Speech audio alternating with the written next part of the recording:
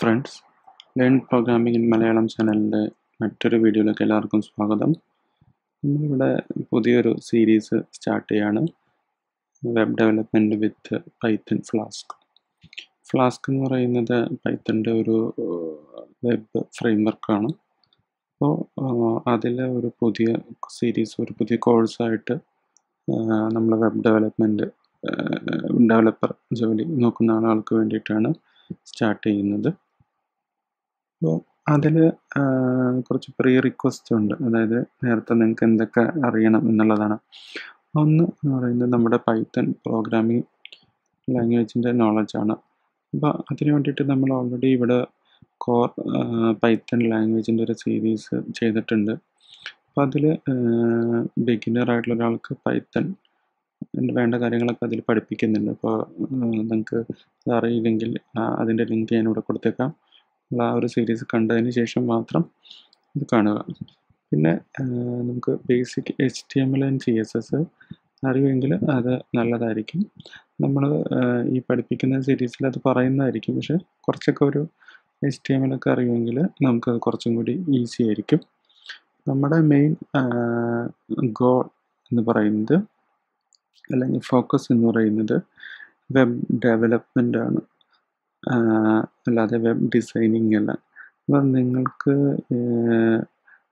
ഇതെന്താണെന്ന് കറക്റ്റ് മനസ്സിലായിട്ടില്ലെങ്കിൽ നമ്മളിതിന് വേണ്ടി, അതായത് വെബ് ഡെവലപ്മെൻറ്റും ഡിസൈനിങ് ഒക്കെ എന്താണെന്ന് കറക്റ്റായിട്ട് എക്സ്പ്ലെയിൻ ചെയ്യുന്ന ഒരു വീഡിയോ നമ്മൾ വേറെ ചെയ്തിട്ടുണ്ട്.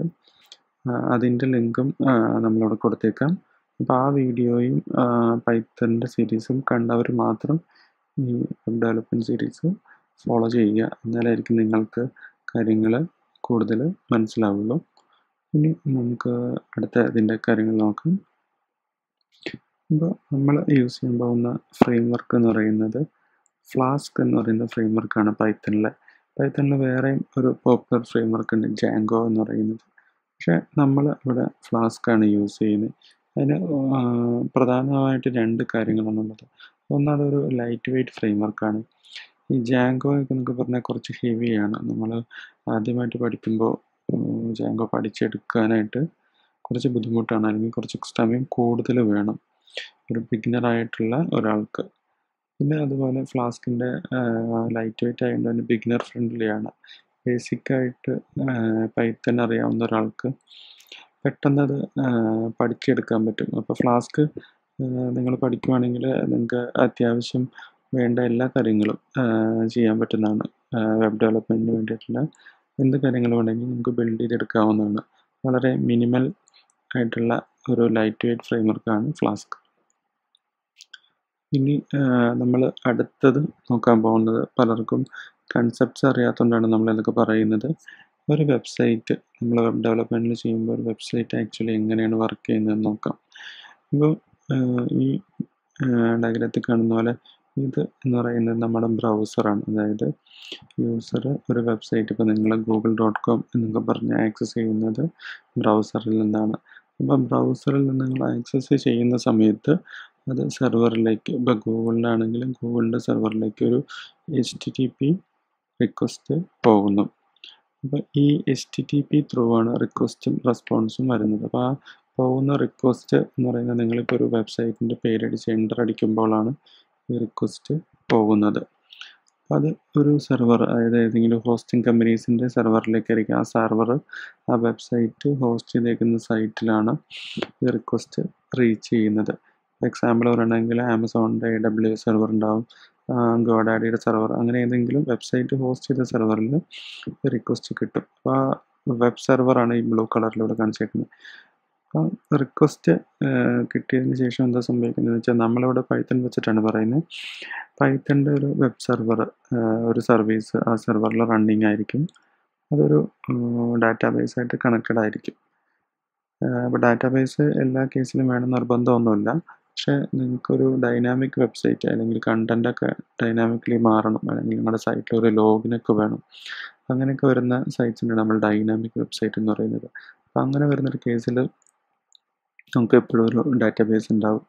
ആ ഡാറ്റാബേസിലായിരിക്കും യൂസറിൻ്റെ ഇൻഫർമേഷനൊക്കെ, യൂസറിൻ്റെ ലോഗിൻ, പ്രൊഫൈല്, അങ്ങനത്തെ ഡാറ്റയൊക്കെ സ്റ്റോർ ചെയ്തിരിക്കുന്നത് ഡാറ്റാബേസിലാണ്.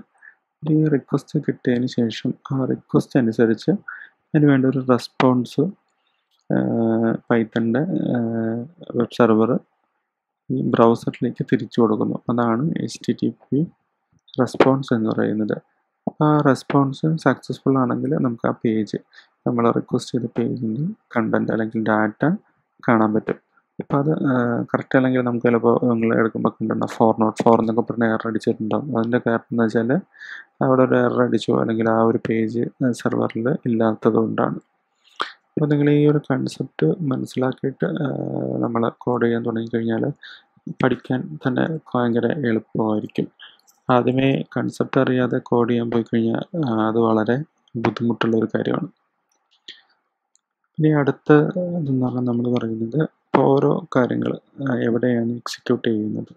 ഇപ്പോൾ നമ്മൾ ബ്രൗസർ സൈഡിനെ നമ്മൾ ക്ലയൻറ്റ് സൈഡ് എന്നാണ് പറയുന്നത് പൊതുവെ. പിന്നെ നമ്മൾ നേരത്തെ പറഞ്ഞ പൈത്തൺ അല്ലെങ്കിൽ ഡാറ്റാബേസ് ഇരിക്കുന്ന സൈഡ് എന്ന് പറയുന്നത് സെർവർ സൈഡാണ്. അപ്പോൾ ബ്രൗസർ സൈഡിൽ എന്തൊക്കെയാണ് എക്സിക്യൂട്ട് ചെയ്യുന്നത് അല്ലെങ്കിൽ എന്തൊക്കെയാണ് റൺ ആവുന്നത്. മെയിനായിട്ട് വെബ്സൈറ്റിൽ വരുന്നത് HTML ആണ്. HTML എന്ന് പറഞ്ഞാൽ ഹൈപ്പർ ടെക്സ്റ്റ് മാർക്കപ്പ് ലാംഗ്വേജ് എന്നാണ് നമ്മൾ പറയുന്നത്. അതെന്ന് പറഞ്ഞാൽ സെറ്റ് ഓഫ് കുറച്ച് ടാഗ്സ് യൂസ് ചെയ്തിട്ട് ആ പേജിൻ്റെ സ്ട്രക്ചർ ഉണ്ടാക്കിയെടുക്കുന്നതാണ് ഈ HTML യൂസ് ചെയ്ത് നമ്മൾ ചെയ്യുന്നത്. ഈ HTML റെൻഡർ ആവുന്നത് അല്ലെങ്കിൽ റൺ ആവുന്നത് ഒരു ബ്രൗസറിൻ്റെ അകത്താണ്. പിന്നെ അതുപോലെ തന്നെ CSS എന്ന് പറഞ്ഞ സംഭവമുണ്ട്. CSS എന്താണെന്ന് വെച്ചാൽ ആ നമ്മൾ ക്രിയേറ്റ് ചെയ്യുന്ന പേജിന് ആ സ്ട്രക്ചർ HTML വെച്ച് നമ്മൾ ക്രിയേറ്റ് ചെയ്യുന്നതിന് ഒരു സ്റ്റൈൽ കൊടുക്കണം, അല്ലെങ്കിൽ ഒരു കളർ കൊടുക്കണം, അല്ലെങ്കിൽ ഒരു മാർജിൻ, അങ്ങനത്തെ കാര്യങ്ങൾ സ്റ്റൈലിംഗ് ആയിട്ടുള്ള ആട്രിബ്യൂട്ട്സ് കൊടുക്കാൻ വേണ്ടിയാണ് നമ്മൾ CSS യൂസ് ചെയ്യുന്നത്. പിന്നെ അത് കൂടാതെ ബ്രൗസറിൽ ഈ CSS ബ്രൗസറിൽ തന്നെയാണ് എക്സിക്യൂട്ട് ആവുന്നത് അല്ലെങ്കിൽ റൺ ആവുന്നത്. പിന്നെ ഒരു കാര്യം കൂടി ഉള്ളത് എന്ന് പറഞ്ഞാൽ ജാവാസ്ക്രിപ്റ്റ് ആണ്. ഈ ജാവാസ്ക്രിപ്റ്റ് എന്ന് പറയുന്നത് ഒരു പ്രോഗ്രാമിംഗ് ലാംഗ്വേജ് ആണ്. അത് ബ്രൗസറിൽ റൺ ആവുന്ന ഒരു ക്ലയൻറ്റ് സൈഡ് പ്രോഗ്രാമിംഗ് ലാംഗ്വേജ് ആണ് ജാവാസ്ക്രിപ്റ്റ്. ഇപ്പോൾ ജാവാസ്ക്രിപ്റ്റ് നമ്മൾ പല കാര്യങ്ങൾക്കും യൂസ് ചെയ്യാം. ഒരു ബേസിക് എക്സാമ്പിൾ പറഞ്ഞാൽ നിങ്ങളിപ്പോൾ സൈറ്റിൽ കിടക്കുമ്പോൾ ചിലപ്പോൾ അലേർട്ട് വന്നിട്ടുണ്ടാകും, പോപ്പ് ബോക്സ് വന്നിട്ടുണ്ടാകും, അല്ലെങ്കിൽ ബ്രൗസറിൽ നിങ്ങൾക്കൊരു സ്ലൈഡർ അനിമേഷൻ, അങ്ങനത്തെ കുറേ കാര്യങ്ങൾ, അങ്ങനത്തെ കാര്യങ്ങളൊക്കെ ഇൻട്രാക്റ്റീവ് ആയിട്ടുള്ള കാര്യങ്ങൾ ചെയ്യാനായിട്ടാണ് നമുക്ക് ജാവാസ്ക്രിപ്റ്റ് യൂസ് ചെയ്യുന്നത്. ജാവാസ്ക്രിപ്റ്റ് അതിന് മാത്രമല്ല ബ്രൗസറിൽ ഒരുപാട് കാര്യങ്ങൾ ചെയ്യാൻ പറ്റും. പക്ഷേ ആസ് എ ഒരു ബിഗിനർ എന്ന നിലയ്ക്ക് ജാവാസ്ക്രിപ്റ്റിൻ്റെ പർപ്പസ് മനസ്സിലാവാനാണ് ഇത് പറഞ്ഞിരിക്കുന്നത്. അപ്പോൾ ഈ 3 കാര്യങ്ങളാണ് നമ്മുടെ ക്ലയൻറ്റ് സൈഡിൽ എക്സിക്യൂട്ട് ആവുന്നത്. അപ്പോൾ നമ്മൾ ഇനി മുതൽ പ്രോഗ്രാമിംഗ് ടൈമിൽ പറയുമ്പോൾ ക്ലയൻറ്റ് സൈഡ്, സെർവർ സൈഡ് എന്നായിരിക്കും പറയുന്നത്. അപ്പോൾ ക്ലയൻറ്റ് സൈഡ് എന്ന് പറയുന്നത് എപ്പോഴും നമ്മുടെ ബ്രൗസർ സൈഡാണ്. അപ്പോൾ സെർവർ സൈഡ് എന്ന് പറയുന്നത് നമ്മുടെ പൈത്തൺ അല്ലെങ്കിൽ ഏതെങ്കിലും വെബ് സെർവർ എക്സിക്യൂട്ട് ആവുന്ന സ്ഥലമാണ്. അപ്പോൾ അവിടെയാണ് നമ്മുടെ കോഡ് എക്സിക്യൂട്ടായിട്ട് ഡാറ്റാബേസ് ഓപ്പറേഷൻസ് എന്തെങ്കിലും ഉണ്ടെങ്കിൽ, സപ്പോസ് ഇപ്പോൾ നമ്മൾ ലോഗിൻ ചെയ്യുകയാണ് അല്ലെങ്കിൽ യൂസറിൻ്റെ ഇൻഫർമേഷൻ ഡിസ്പ്ലേ ആവണം.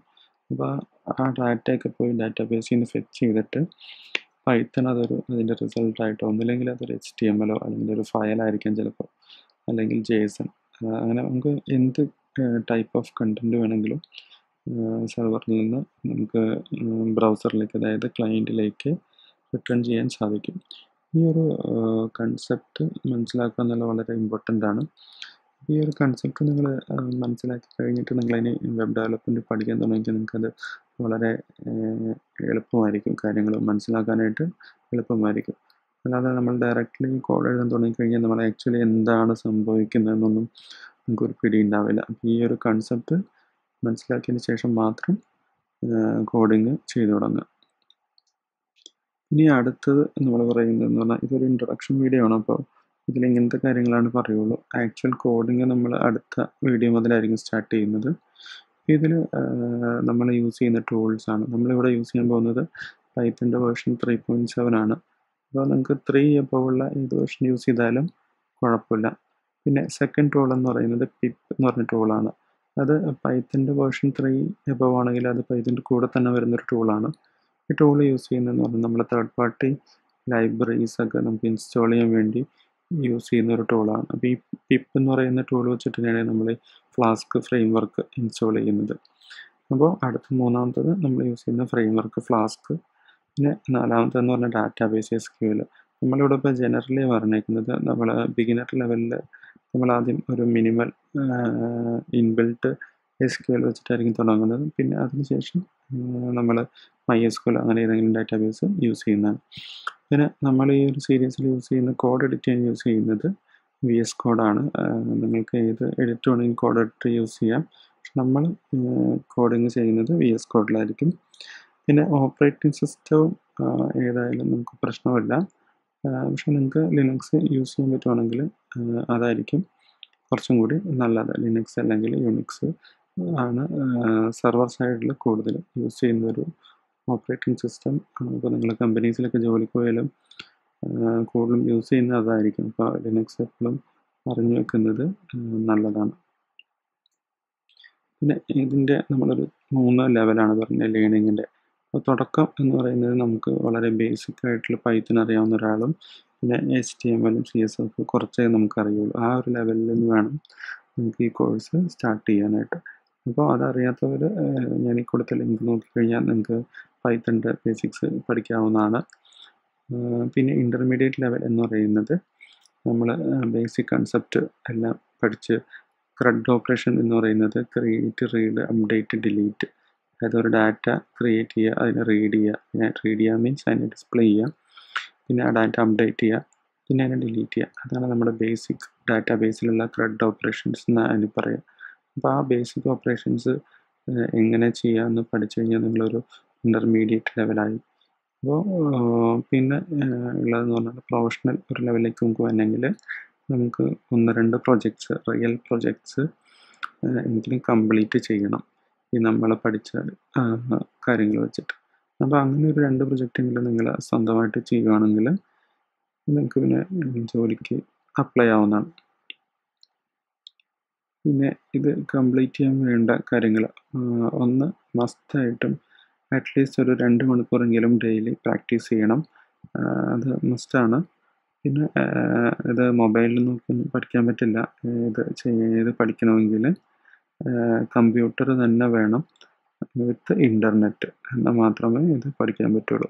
പിന്നെ ഞാൻ ഉൾപ്പെടുത്ത ഡെഡിക്കേഷൻ ആൻഡ് പേഷ്യൻസ് എന്ന് പറഞ്ഞാൽ നിങ്ങളത് കണ്ടിന്യൂസ്ലി പഠിച്ചാൽ മാത്രമേ ഇതുകൊണ്ട് കാര്യമുള്ളൂ. നിങ്ങൾ ഇടയ്ക്ക് വെച്ച് നിർത്തി പിന്നെ കുറേ നാൾ കഴിഞ്ഞ് വീണ്ടും പഠിക്കുക, അങ്ങനെ ഒരു ഗ്യാപ്പ് വന്നു കഴിഞ്ഞാൽ കാര്യമില്ല. ഒരു കണ്ടിന്യൂഷൻ വന്നാൽ മാത്രമേ നമുക്ക് കറക്റ്റായിട്ട് കാര്യങ്ങൾ പഠിക്കാൻ പറ്റുള്ളൂ.